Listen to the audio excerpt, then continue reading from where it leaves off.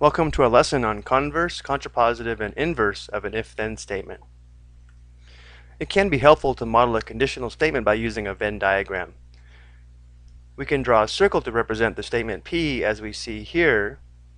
So for inside P, P is true, and if we're outside P, P would be false, or we could say not P. So for the conditional if P then Q, the Venn diagram would have set P inside set Q, guaranteeing that if P is true, Q would also be true. For the converse, if we switch the order of the hypothesis and conclusion, we would have if Q then P. Notice how we also switch the sets P and Q, so if Q is true, it's guaranteed that P would also be true. And for the biconditional, P if and only if Q, remember that means if P then Q is true, and if Q then P is true, P and Q would actually be the same set, so if we're in P, we're also in Q. Now let's talk about the converse, inverse, and contrapositive of a given conditional statement.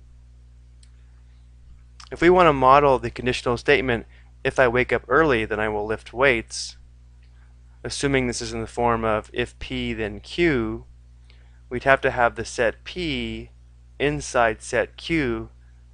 So if we're inside P, meaning we wake up early, then we'll also be inside set Q, meaning we'll lift weights. So for the converse, if Q then P, we interchange the hypothesis and conclusion. So we'd have if I lift weights, then I wake up early. Looking at the Venn diagram, if I lift weights means I'm inside set Q, then I wake up early means I'm inside set P. So just because I'm inside Q doesn't guarantee that I'm inside P. Therefore, this is not logically equivalent to if P then Q, which means it may be true or it may be false. The contrapositive would be if not Q, then not P. So we interchange the hypothesis and conclusion and also negate them. So the statement would be, if I don't lift weights, then I don't wake up early. Again, looking at the Venn diagram, if I don't lift weights, and this means I'm not inside Q, or that I am outside Q. So if I'm outside Q, then I don't wake up early, which means I'm outside P. So if I'm outside Q, I'm guaranteed to be outside P. Therefore, this statement is logically equivalent to if P then Q. And then for the inverse, we would have if not P, then not Q. So we negate the hypothesis and conclusion. So we'd have if I don't wake up early, I will not lift weights. So if I don't wake up early means I'm outside P. So if I'm outside P, then I will not lift weights, or I'm outside Q. So if I'm outside P, I'm not guaranteed to be outside Q, and therefore this is not logically equivalent to if P then Q, which means it may be true or false. Now let's take a look at a second example. Here we want to use the given statement to determine the converse, contrapositive, and inverse, and then determine if the new statement is equivalent, and we'll also determine if it would be true or false. The given statement is if I'm hiking in the Grand Canyon, then I'm in Arizona. The Grand Canyon is one of the largest tourist attractions located in Arizona. It's also a national landmark. So if I'm hiking the Grand Canyon could be modeled by the circle P, and if I'm in Arizona would be modeled by circle Q.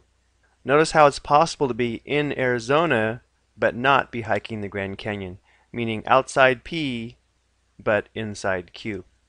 So the converse, if Q then P, would be if I'm in Arizona, then I'm hiking the Grand Canyon. So if I'm inside set Q, I'm not guaranteed to be inside P, and therefore the converse is not equivalent to if P then Q. So in this specific case, just because I'm in Arizona does not mean that I'm hiking the Grand Canyon, therefore this would be false. The contrapositive is if not Q, then not P, and this would be if I'm not in Arizona, then I'm not hiking the Grand Canyon.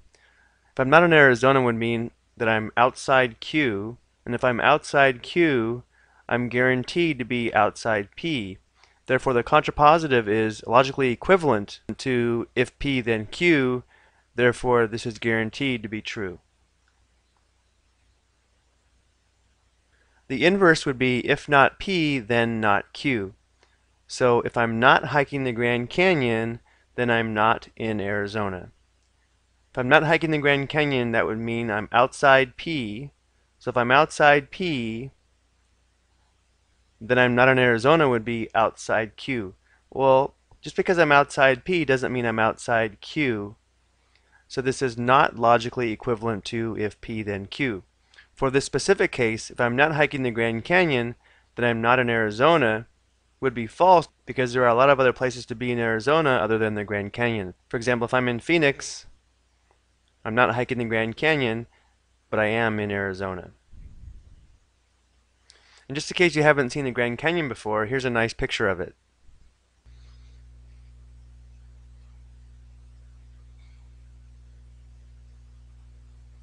And to hike to the bottom and back up takes most people the entire day. I hope you found this video helpful. Thank you for watching.